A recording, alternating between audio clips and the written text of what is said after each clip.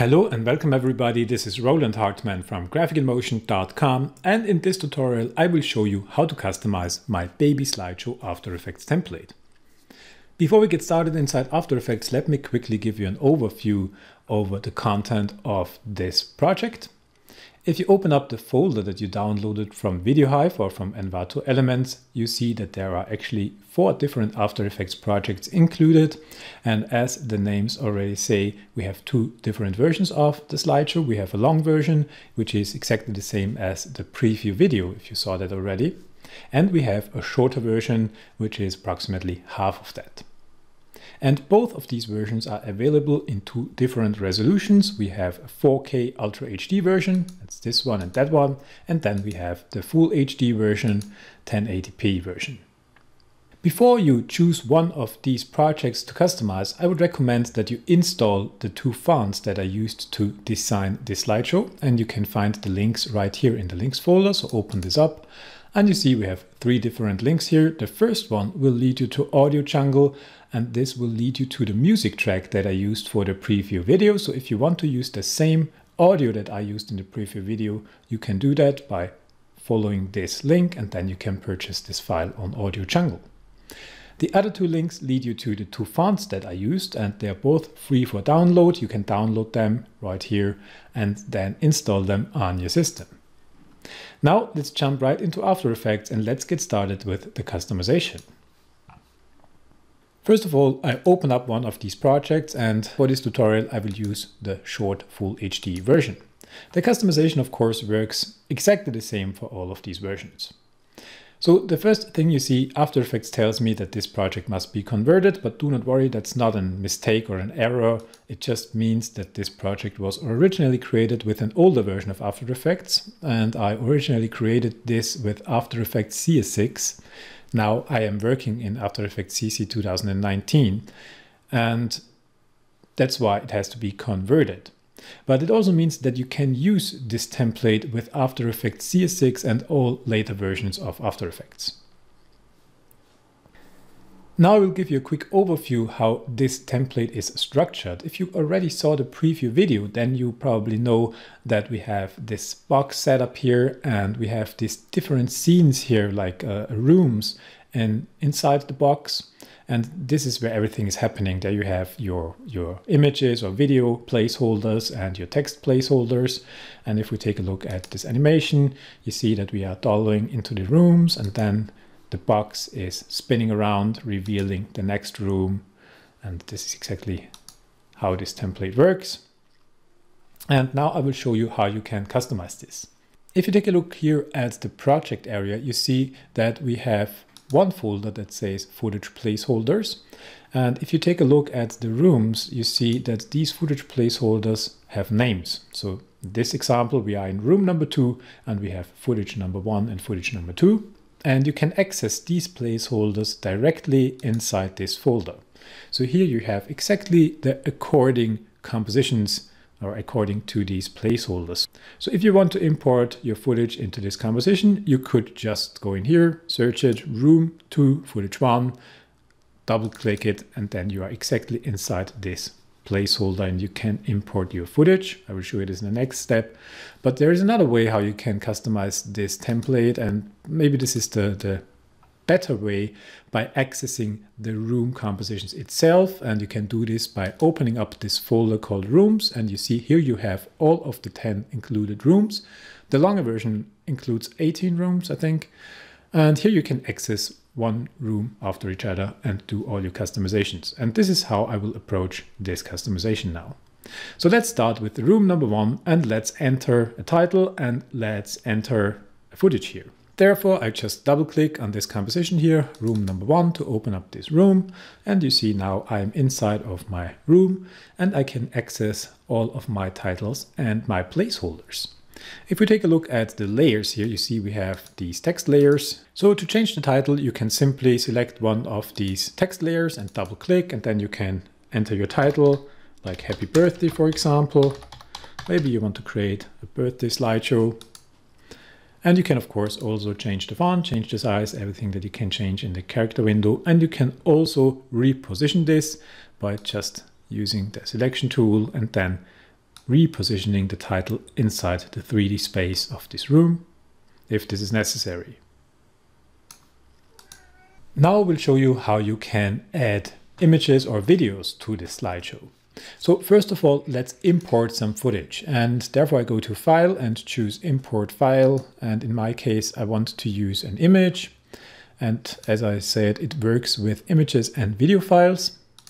So let's import this, and I want to place this now inside this placeholder here. And you see that this placeholder composition is right here on the bottom of this timeline, so I can double click, and this will lead me to this placeholder composition.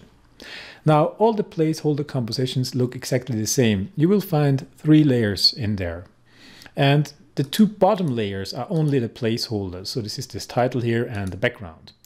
And the first layer here, the white layer, is always the frame of this image. So if we drag in my footage now, make sure that you place it beneath the first layer. If you place it right here, doesn't matter, but if I go now to my room, you see you just lose this nice white frame, and therefore I would recommend that you just drag it beneath this layer, and then if you go to the room, you see that we have this frame. Now, of course, the size is way too big, so let me quickly scale this down so that it matches our placeholder, and now you see that this image is nicely placed. So the customization for the rooms works exactly the same. Let's take a look at another room, maybe room number 2. Take a quick look. You see here we have also a text layer where you can enter your titles, and we have 2 footage compositions that you can open up, and then you can add in your images or your videos into these placeholders. Now let's go back to room number 1 and let's take a look at another option that we have to customize this slideshow. You see that on top of each of these room compositions we have a color setup layer. And on these layers, if you open up the Effect Controls panel, you see that we have a few color controls. And these color controls control the color of the walls. And each of these rooms has a different color and a little bit of a different pattern on it. And you can change the look of these patterns by using these color controls. So the first control that you have is the colorize wall on off. And if I uncheck this, you will see what will happen. Now this changes the color of our background. Each of these patterns has its individual color. And if you deactivate this, then the original color will be displayed. If you activate it, then the original color will be overwritten by these 2 controls here. So let me show you how these 2 work. First of all, we have this highlights color, and you see that the highlight color now is on white. So if I change this now maybe to something like, I will feature just one of these blues here. Let me take this blue here, but I will make it a little bit more saturated and a bit brighter. Let's say something like that. Now you see the wall is bluish, but my patterns here, these elements, these little sun elements are still green. And if I change this now to white, now you see I changed the look of the room. It also looks very nice. And you can do this in every single room. So let's take a look at that quickly in room number 2. Again, there is a color setup layer, and if I deactivate this checkbox, then you will see the original color of the pattern of the background, and if you activate it, then it will be overwritten. And now you can choose another color by changing this preset here maybe to something like this pink. So you see that you can colorize the rooms individually, and this is a good way to control the look and the feel of this slideshow. Okay, so this is the basic customization to add your images or videos and to edit the titles. Of course, you can access all of these individual elements here and change them. So maybe if you want to change the position of this heart, you can select it and then you can move it around, maybe so that it doesn't intersect with the title, or maybe if you just want to position it a little bit different. You also realize probably that you cannot see all these elements inside the timeline or inside the composition here, and this is because they are hidden. So if you deactivate this little switch here, then all of these layers will become visible, and now you can really see and access all of the layers that build this individual room here. Now let's go back to our render composition and let's take a look which options we do have here. So first of all, you see that there is also a color setup, and with this color setup you can control the color of the box. So if you want to colorize everything in blue, for example, we could do that very easily. So first of all, we again have this colorize wall on off. If I deactivate this, you see the original color of this texture that I used for the box. And if you activate this, now you can change the colors by using these two color controls. If I want to use the same blue here, so let's feature that blue, and you see immediately now my box has exactly the same color as my room. And I could of course also turn this around, so make this white and just feature the color with the second control, and then we will get these blue dots here. Looks also quite nice. So you can change the color of the box walls or of the outside of the box. The other two options, I'm not sure how often this is necessary, but if you want, you can change the color of the background, of the sky and of the floor here. So let me just demonstrate this quickly. If you change this color, then the sky color will change. I will just cancel that. And the same applies for the ground. So if you change this color here, then the color of the floor here will change. Maybe in some cases this is useful. So when you are finished with your customization, when you added all your images, when you edited all your titles, it's time to add audio. You see that this template contains an audio composition. The audio composition is already open here in the timeline from the beginning. If you do not find it, then it is right here and you can double click and open it up. You only have to use this audio composition if you want to use the same audio that I used for the preview video. If you want to use another audio file, you can just ignore this audio composition and you can drag your audio file directly into the render comp. Let me show you this quickly. I will import an audio file.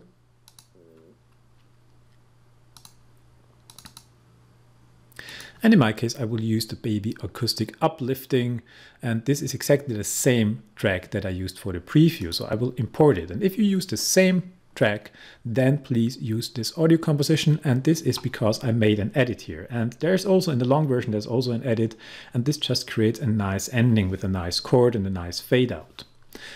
Because the original track length is a little bit longer than these slideshows are. So if you use this very specific audio track, then please open up the audio composition and just drag in your file and make sure that it starts at frame number 0. And then you can move to the render composition and you can render out your video. If you use another audio track, so let's say that this is a completely different song, then please just ignore this audio composition. Do not import the audio into this, because this edit will probably not really match your audio file. In this case, you just drag your audio file directly into the render composition, and then it will also be included in the video if you export a video with audio. And as a last step in this customization tutorial, I will show you how you can improve render times. As I mentioned in the beginning, if you decided to use 4K, then the render times can get quite high. And if you take a look at this project, it's obvious, you know, there are many 3D elements, they're all casting shadows, and there is motion blur and everything. So if you want to save some render time, there are two adjustments that you can do that will improve the performance of this template without losing too much quality. So the first thing you can do is just turn off motion blur. If you turn off motion blur, render time will improve, and you see the difference if you take a look here at these pinwheels here. This is now without motion blur, and if we add the motion blur again, now you have the motion blur here. So it's not a drastic difference, it's just this slight detail. But if a quick export is important for you, then you're better off without any motion blur. The second option that you have to improve your render times quite a bit is to turn off the shadows. And you can turn off the shadows by simply selecting this light here inside the render composition. Press AA on your keyboard to open up the light options. And then you can turn off this option here, cast shadows. If you turn this off, you see that we lose all our shadows. Let's take a look at the animation and let's take a look at some of the rooms. You know, it still looks very nice and still has this really, really nice look, but we lose a little bit of depth because the shadows are not visible anymore. Let me show you the difference here. Now the shadows are on and now they are off. So there's a difference, but it's not dramatic. And this will also improve render times quite a bit. So it really depends what is important for you, whether the details and the look is important for you, or whether a quick export is important for you. Okay, so this is it with this customization tutorial. I hope that you like this template and that you create really nice slideshows with it. If you have any more questions, then please feel free to contact me either through my website, which is www.graphicinotion.com, or you can also contact me directly through my VideoHive profile. I thank you very much for watching and I really hope to see you soon. Goodbye.